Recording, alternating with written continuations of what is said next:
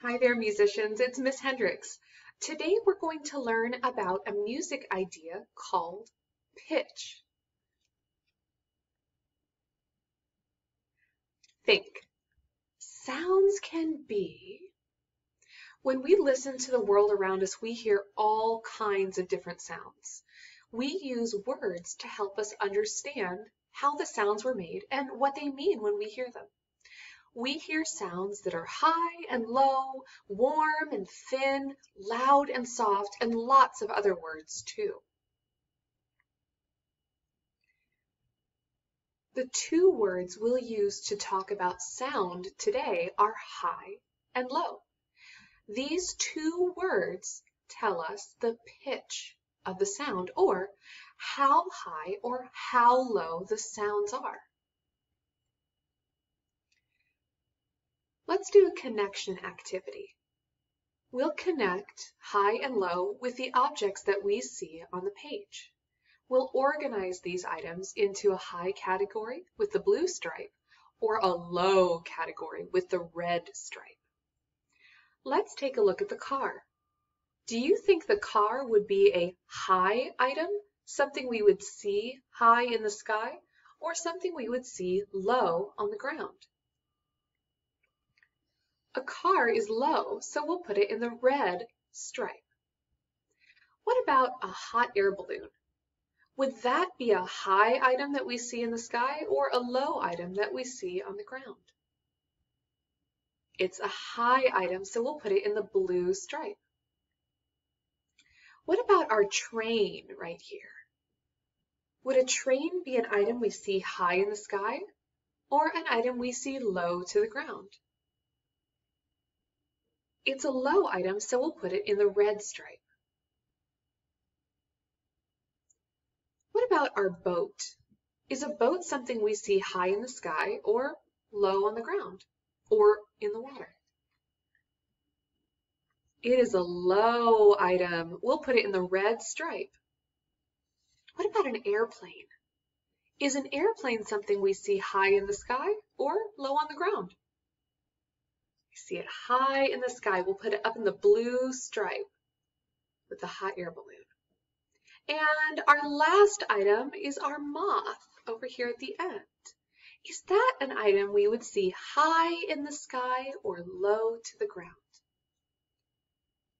I'd say high in the sky. So we have three items high in the sky: a hot air balloon, an airplane, and a moth. And then the items that we see low to the ground are a car, a train, and a boat. Let's do our connection activity with the sounds that these animals make. For our first animal, we have a cat. Would a cat make a sound that is high or a sound that is low? A cat makes a meow sound, and that is a high sound. Our cow makes a moo sound, which is a big, low sound. So we'll put the cow in the red stripe for low sounds. We have a little bird. Do you think that bird is going to make a big, low sound like a cow or a little sound like the cat? The bird is going to make a high sound, so let's put it in the blue stripe. Now what about this mouse? Is the mouse going to make a big, low sound like the cow, or is it going to make a small sound like the bird or the cat? It'll make a small, high sound, so let's put it in the blue stripe. Now what about this pair of lions? Do they look like they're going to make a teeny tiny sound like the house cat, or a small little chirp like a bird, or are they going to make a big, low sound like the cow? They'll make a big, low sound, so let's put them in the red stripe. And our last animal is a dog. This is a great, big kind of dog. Do you think this dog will make a small bark, or do you think he'll make a big woof? I think he'll make a big woof, and that would be a low sound, so we'll go ahead and put it on the red stripe with the rest of the animals that make a low sound. The animals that made a high sound were a cat and a bird and a mouse. And the animals that made a low sound were a cow, lions, and a dog. For the next activity, you can do this on your own. Can you make or imagine some high animal sounds? We have our cat friend.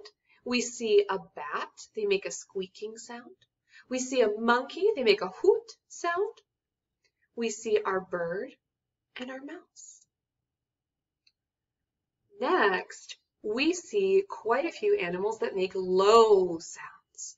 We see a gorilla, they make a big, low sound. We see a whale. They make sounds that are so low that some people can't hear them at all. We see a pig. They make some low winking sounds sometimes. We see another big dog that would make a big woof. And we see a bear. A bear makes a very low, grumbly sound.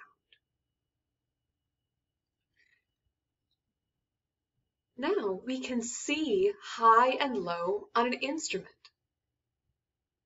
The piano is a really special instrument because it has high notes and low notes. We see the low notes on the left side of the piano, the red arrow, and we see high notes on the right side of the piano with the blue arrow.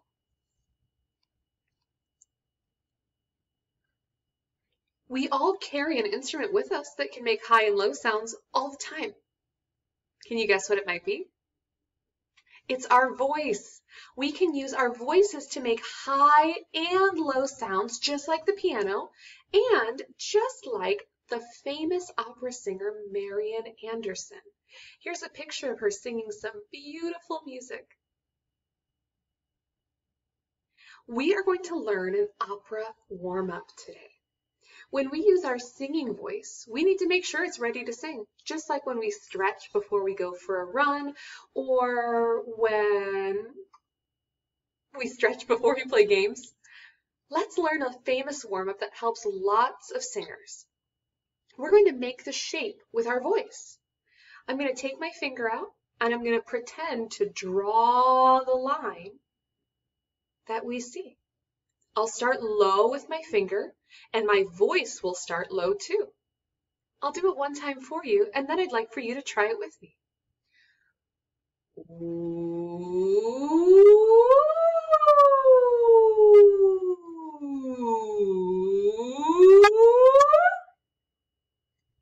Very good. Let's try it together. Get your pointing finger out. See if you can trace the line and make the sound with your voice. Ready?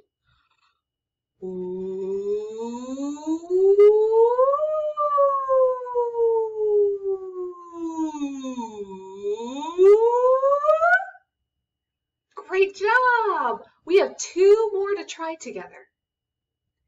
I see a green line that looks kind of like a capital W. Let's try this one together. We'll start very high with our voice. Then our voice will go lower and then higher and then lower again and then higher all the way to the end. Let's try it out. Ready?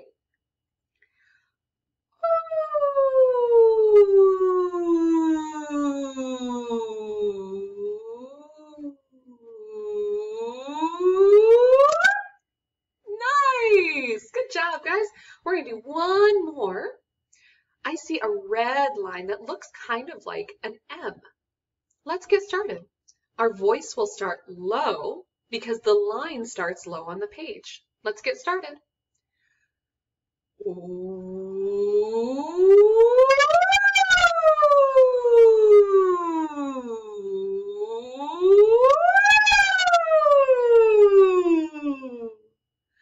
Nice work. On your own, can you invent your own high-low warm-up and draw your shape on the page? What are some high and low pitches you hear in the world around you?